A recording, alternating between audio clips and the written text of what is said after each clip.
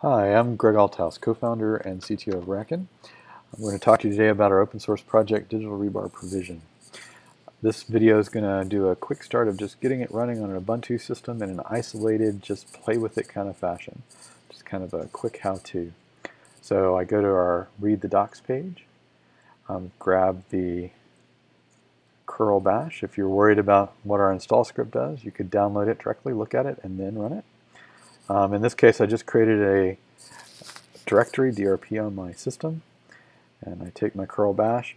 That's going to, by default, pull down the stable build for Digital Rebar Provision, install it locally, create some directories, and make the tools available for use.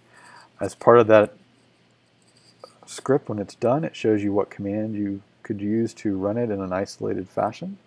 So in this case, I'm just going to run that command. Notice I have sudo set up for passwordless sudo, but if you have to, you could leave off the ampersand, do your sudo, and then put it in the background. At this point, the script suggests I run tools discovery load. This is going to load our sledgehammer boot environment as well as discovery and local.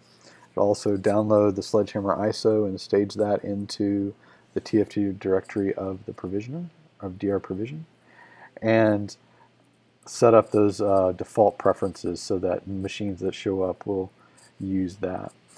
And so if I look, that's the exploded directory. You can see the assets directory contains some additional boot environments and other things that you could add, as well as some example profiles to set for attributes to customize some of the installation and other stuff. But you can see that in some of our read the docs sections having to do with operations and data architecture as well. So at this point, I have my basic boot environment set up.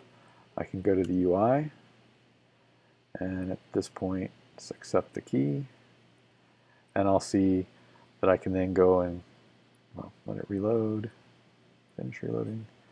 I can then start configuring subnets, setting my other preferences, and make progress towards getting in provisioning systems. But this video was just getting in installed and running DR provision. Hopefully that was useful. Look for others on our YouTube channel that can be found through our Digital Rebar site. Anyway, thanks. Look forward to talking to you in the future.